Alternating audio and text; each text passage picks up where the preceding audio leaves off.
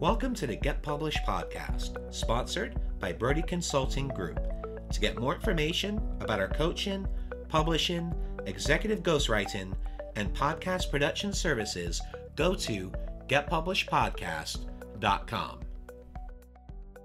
Hello, I am Paul Brodie, and thank you for joining us for another episode of the Get Published podcast, where we help authors get published with a proven system that works. And today, we're being joined by Debbie Allen, author of Success is Easy. Debbie, welcome to the show. Pleasure to be here, Paul. Love to talk about books. Well, we are thrilled to have you. Are you ready to begin?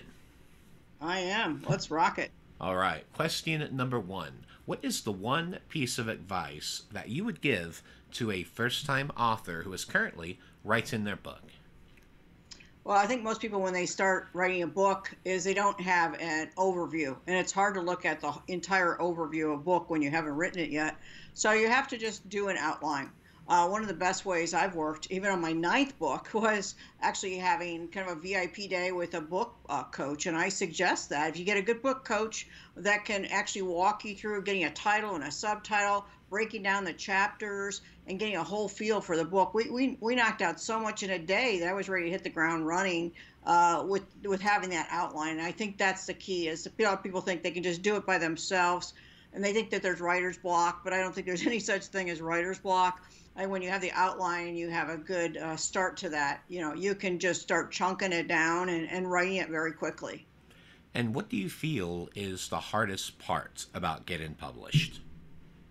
Well, a lot of people think when they're starting out that they're going to go get a major publisher, and they spend a lot of time like, okay, I'm going to get this major publisher. A very, very small percentage of first-time authors are going to get a major publisher. And even if you think you're going to, go ahead and get it published yourself. Learn how to get it self-published. And now there's just so many ways that you can get published online very quickly on print on demand. So just, don't make that as an excuse. Just write the book, get it done.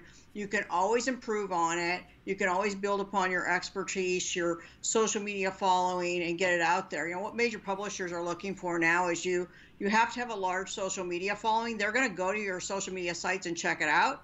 They're going to look at your websites. They're going to look at your expertise and your background and know if you're out there speaking on that platform. They basically want to know that you're going to sell books. So first, don't wait for that. Get out there, self-publish it with print on demand, and then get it better. Just keep improving it. I have one book I've done 3 times over. You can change the cover. You can self-publish it. I self-published one of my books called Confessions of Shameless Self-Promoters, got it out there, did very well with it. And then I sold it to a major publisher. They changed the cover, and I updated it. It was a simple way to go. Well, one of the things we talked about prior to this interview was the fact that, of course, you have 9 books out, which is great. And the fact is you've also worked with multiple publishers. So tell us a little bit about that transition, because you've gone both through the self-publishing journey through to this working with publishers and then working with multiple publishers. So tell us a little bit about that journey and how that evolved over time. Right. So before I didn't really have a platform. I was starting out as a speaker. I believe you're a speaker or an author, or an author-speaker. It goes both ways. If you're an author, they want to hear you speak. If you're a speaker, you need a book for credibility. So I started out as a speaker, and then I'm like, okay, I got to write a book. And I self-published it. I didn't think I was a good writer at all, because my English teacher said, you're not even going to pass high school if you don't pass this next test. So you kind of have that in your head. You're not a good, that you couldn't possibly write a book. But that didn't stop me. I really started out writing a book with interviews. So I interviewed people that I thought were successful on that topic, and that made me feel more comfortable. So the first couple books I wrote were more of anthology type of books with interview process, and then I started writing more and more. And it wasn't until my 3rd or 4th book that I actually wrote the entire book myself. And then I actually got a publisher in a super easy way that I wish I could just wave the magic wand and make that happen for all of you, is they found me on a Google search. So what does that tell you? It tells you that I put myself as an expert first. They were looking for experts that could write certain types of books. So there's a New York agent that was trying to find the right kind of experts that could write a book that they could then turn around and sell to a major publisher. So that's how I did it. And she reached out to me and wanted me to write a book on sales. At the time, I was more of a marketing expert, but I agreed to write a book on sales just for more opportunities. Also, if she would also republish one of my other books. And so I worked with that publisher, that agent, getting me different publishers for quite a few years. My last book, she just didn't like any idea I had, and it just seemed like it was a challenge. And I'm glad that that happened because I really didn't have the right idea for the book. And when I did it, the timing just was right that somebody introduced me to Entrepreneur Magazine, which was my absolute dream publisher. I would read Entrepreneur Magazine and think, oh my gosh, it would be a dream to have my book in there. And I had absolutely no idea. But another expert that had written books for them had introduced me personally to them. I gave them the idea for my book. They actually bought the idea on the phone call.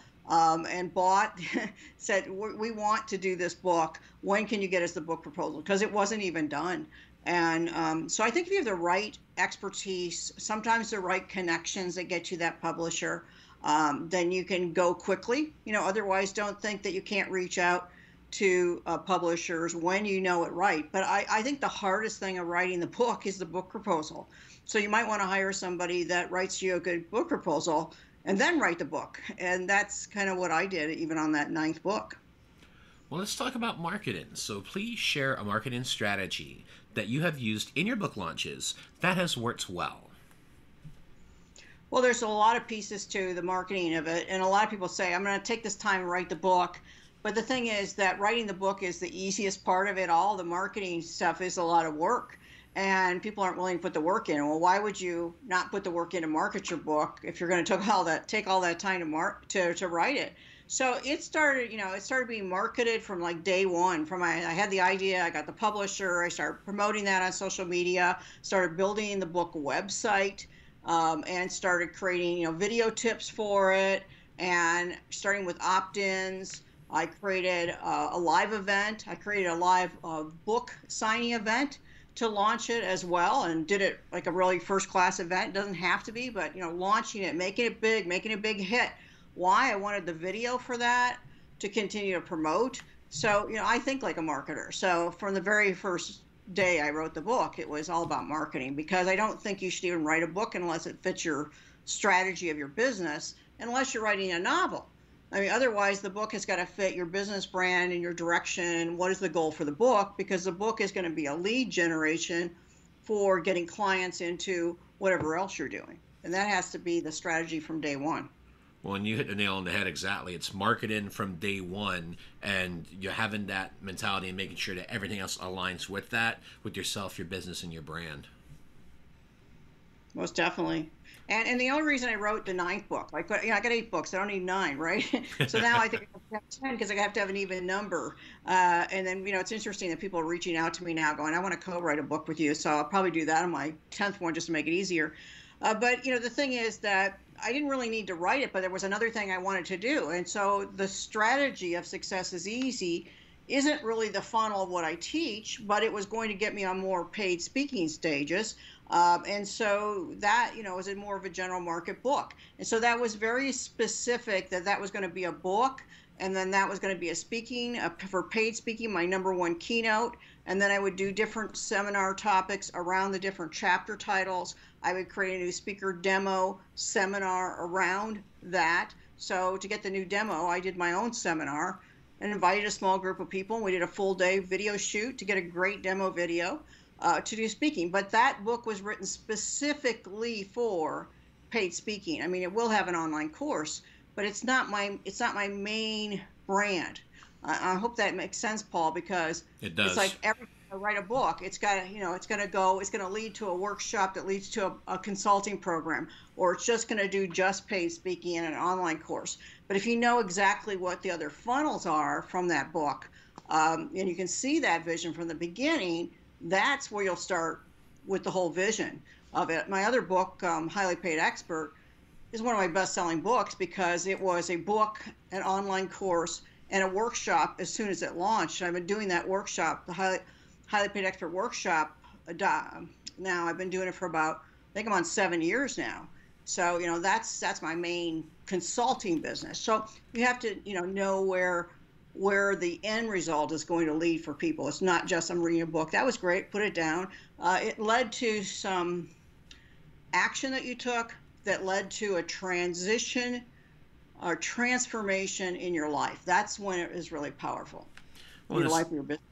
I was going to say, too, essentially what you're doing is you're creating a funnel around your book, and you're doing something different with each one, because that's a strategy that we utilize. I got 15 of my own books, and each of those books that we created a funnel around it and what we were offering. And when you're able to do that and put all these different pieces together, I mean, it's a huge game changer. Yeah, and you just gave me another idea. Maybe that's my next book. I just did a webinar series, and I'm thinking, well, that was a good title, and what else should I do with that? And so maybe I reverse engineered it, and it's going to be the next book. So, hey, I've already got an idea from you, Paul. Hey, we're happy to help. And speaking of books, I do want to know what is, I'd like to know about your favorite book. So what is your favorite book, and what was the number one thing that you learned from it? Okay, I'm going to give you two, because one is one that changed my life personally, and the other one changed my business and my income. So the one that changed my life when I was going through a very hard time in my life, going through a divorce, going through a really, really challenging time, I read the book by Barbara DeAngelis called Real Moments. And Barbara DeAngelis eventually became a speaker who was on my stage, one of my events, or a number of my events actually. And I actually hired her as a personal development coach for myself. She totally transformed my life. And when I read the book Real Moments, is I realized that I was so stressed out and so stuck in a dysfunctional life at that moment that I wasn't having any real moments. I couldn't even function, but I didn't know I couldn't function. I was just getting through day by day until I read in the book about little things that we're not paying attention to. And I was out walking with my mom one day, and I said, "Did you hear that?" And she goes, "What?" I said, "Did you feel that?" And she goes, "What?" I said, "Did you hear the birds sing? And did you feel the wind on your face?" And she's like, "Well, yeah." And I went, wow, I'm tapping into real moments that I was so tuned out because of all the stress. So that dramatically changed my life, because I realized I needed to change my life and get out of that dysfunctional relationship. So that was my number one, Real Moments by Barbara DeAngelis. That's one of her older books. My personal one was Secrets of a Millionaire Mind by T. Harv Eker. And the reason that one really shifted me is because when I started making a lot of money in my life, I was like spending it, and I would really realize that I was actually creating the same habits that my dad had. Like, you really didn't feel comfortable with having a lot of money, and you were just spending it to like get rid of it. And I realized that I hadn't learned how to really control money, and it was learning the Secrets of the Millionaire Mind. Then I actually went to T. Harv Eker's Millionaire Mind Intensive live event, and then I spent $20,000 to get into a program with him. So do I know that books work? It's like, because it will monetize when there's some kind of transformation. It might start from a $20 book that leads to going to an event or getting mentoring or a course, but so powerful, because when you get a book, it really taps into what you're looking for. You just go, what's the next step? I want more of this. And for our final question, what is your favorite quote and why? My favorite quote, I have a little bracket on my desk that says this: what would you do if you knew you couldn't fail? So anytime I might doubt myself or think something's risky, I'm like, okay, what would I do? Well, how could I push myself or be a little more edgy or take a risk? If I had those, the Superwoman cape on, I couldn't fail, I would just jump in and do it. So that's always my inspiration. Well, Debbie, I want to thank you for being a guest on the show. What is the best way for people to find you online? They go to my website, remember my name, debbieallen.com. Pretty easy, DebbieAllen.com. And from there, they can follow me, get my complimentary client action success strategies, my webinars, all kinds of good stuff that's there, even for a lot of free training to start out with. Debbie, thank you once again for being on the show, and I wish you all the best in your author journey ahead. Thank you, Paul. Same with you. Thanks again for joining us today. To learn more about how to get your book published with a proven system that works, grab a free copy of my book at getpublishedpodcast.com.